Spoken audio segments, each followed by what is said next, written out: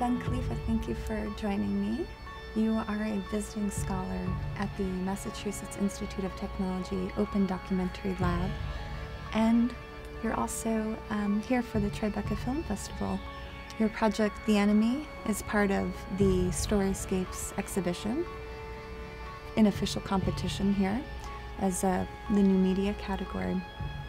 Tell us more about The Enemy, which is a fully immersive experience using virtual reality to tell your story. The Enemy is I mean, when I started being a photojournalist, I was going to war, and I've been looking for explanation as why war happens, and it took a very long time for me to go full circle, and The Enemy is probably the end of that circle, in a way that I've seen a lot of things at wars that are, despite awful and really tough, but I've also seen humanity, and this is what I'm trying to do with The Enemy, is bring back humanity between people who have denied humanity of each other, which are enemies of each other. So foot soldiers, fighters, and see what happens when we put them in a room, and where we put the audience in the middle, and basically put them in my shoes, and listening to the same set of answers and questions from one side and the other, being able to navigate a space, and hopefully having a sense of presence of those fighters in the room.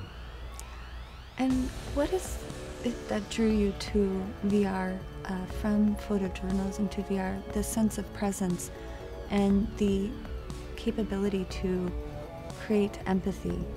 Is it the creative use of that technology? Is it the combination of science and storytelling?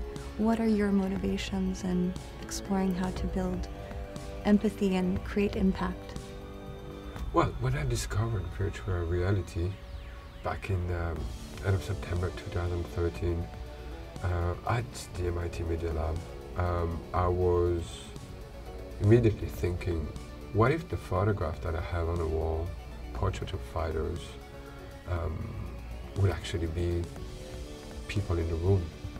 What if their body language? What if they look at you? What if they breathe? What if they have all these human elements that you cannot bring in photographs? I mean, photographs can be compelling, can be profound, can be aesthetically powerful also, and I think the aesthetic brings you to your curiosity and to think about the meaning of the photograph. But virtual reality is such a medium to explore today that can bring so much more information. And not information, classical information like you bring in journalism, but cognitive information. I'm not addressing in my works the power, the history, but I'm addressing that human beings have denied the humanity of the other, and for a good reason. They need to do that in order to kill. You cannot kill someone you've humanized. You need to kill someone you've dehumanized. Someone that has become a threat, someone that is unpredictable, and someone that ultimately can be a danger for you, your beliefs, your land, your values. And that's what is coming. The Enemy today is a prototype, but I want to explore and try to see if there is a way to prove my point that the same dynamic happens in Congo, in El Salvador, in Afghanistan, in all those places. Human beings have cultures and are very different from each other, but there is something common in all those cultures, it's the storytelling. And all the cultures works with storytelling, the history, the way they relate to each other, the context around themselves, the social norms. All of this is around storytelling, and I'm a storyteller. And if stories can dehumanize, good stories rehumanize. Can The Enemy be an experience that is transformative? And if so, how and why? I mean, it's just not being transformative.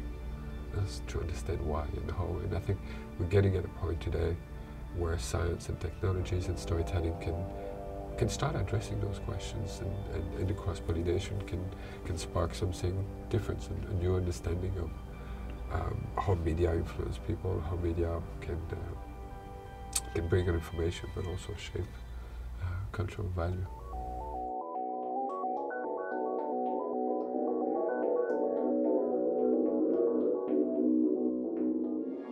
the way that I look at the world, the way that I look at the universe, I should say, is a series of concentric circles. Starting with the smallest circle, the circle of self, the next closest circle, which is the circle of family, the next closest circle, friends and community, the next closest circle, maybe eventually town, village, city, country. Within each circle, you have a set of stories that are being told. They're being told because it's a way of processing reality. It's a way of processing human experience. And sometimes what happens is that, for me at least, speaking personally, the stories that I tell in order to deal with when I have, let's say I have a painful experience in some kind of rupture, leaving a country, moving to another country, some kind of painful experience in a relationship, some kind of painful experience in a friendship. The story I tell myself sometimes can have the role of simply having me relive the trauma over and over and over. Where I'm feeding what's going on, I'm feeding the trauma.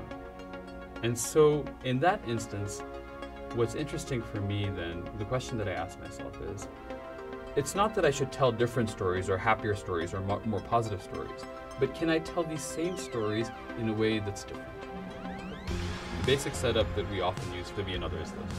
A user is brought into a space and they put on a head-mounted display and headphones.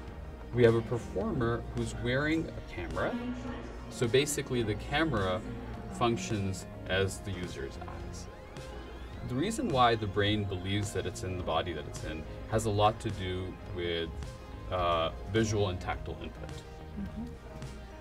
If there is synchrony in the movement, it becomes a much more immersive and believable experience.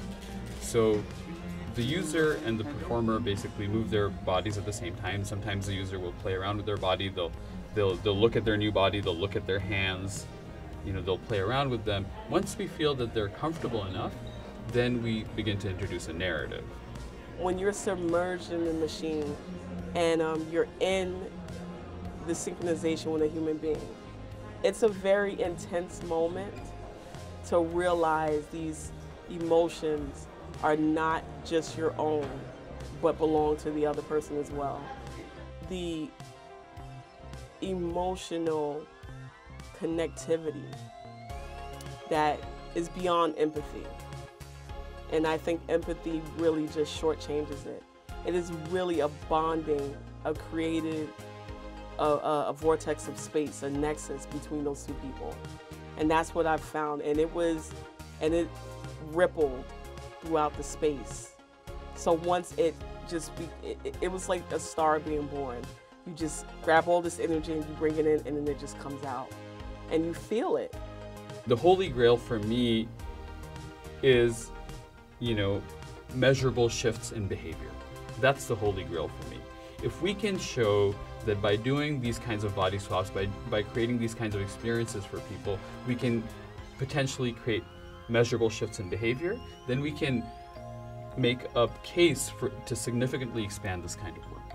I think our work, even though we're using VR tech and stuff like that, it's in a way very critical of what this means, or our relationship to technology, the way it's mostly played out, and that we're used to now everything being mediated. You know, you can't organize anything if it's not through your devices. You know, you go to a concert and people are recording it and experiencing it through their mobile phone because it's, you know, they're watching it, even though they're watching it through this little tiny screen, and it's because they're so used to experiencing reality through this interface that you're even there and you still can't escape from that, you know. And it's one of the important aspects about the work, I think, is that you're there with the person. At one point, after having this whole experience, the devices are taken off and put to one side, and you can build on that shift in the relationship that you have in real life, in real reality. You know, and I think that's really what's key about it. It's not looking for something that's going to work on empathy, that we need technology to mediate and to facilitate empathy always, but that we can just get to a point where we don't need that work. This is just like